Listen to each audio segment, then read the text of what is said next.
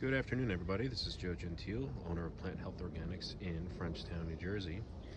And it happens to be Easter Sunday, and I just wanted to show you some of the flowers of spring looking beautiful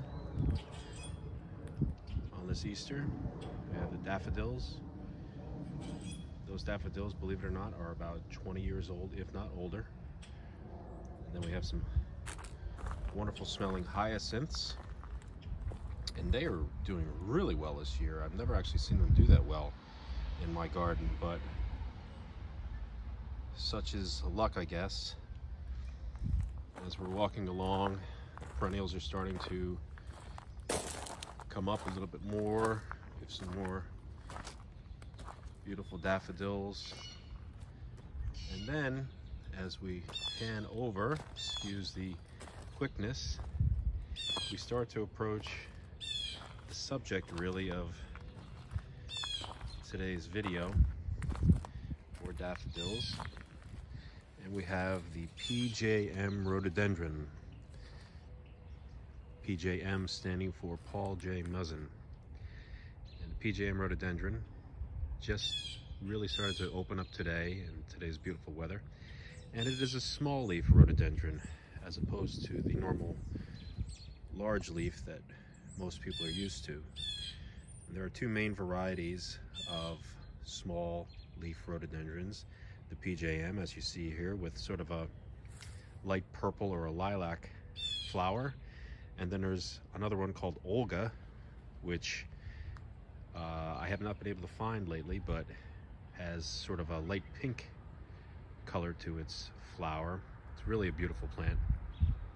There's also a third called Ramapo, which is an even smaller leaf. I'm not really big on those, never really had much luck, but just like all rhododendrons, they need some water. You'll see me watering these at the root zone in summertime when we experience some drought situations.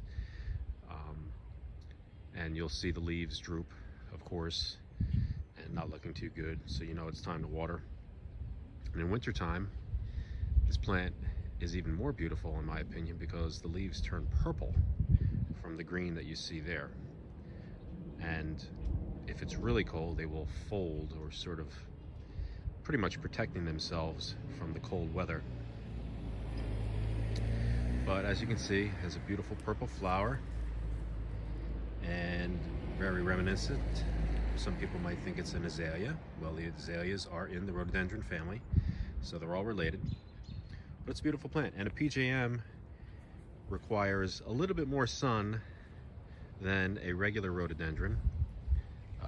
Regular rhododendrons pretty much like shade for the most part, but PJMs like a little bit more sun, and it can handle a little bit more sun.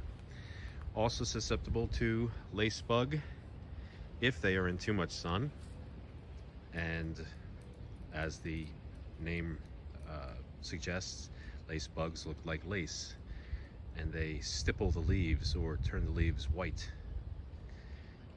Anyhow, I think the PJM is a great addition to anybody's garden, and I highly recommend it. I recommend it over regular rhododendrons, to be honest with you.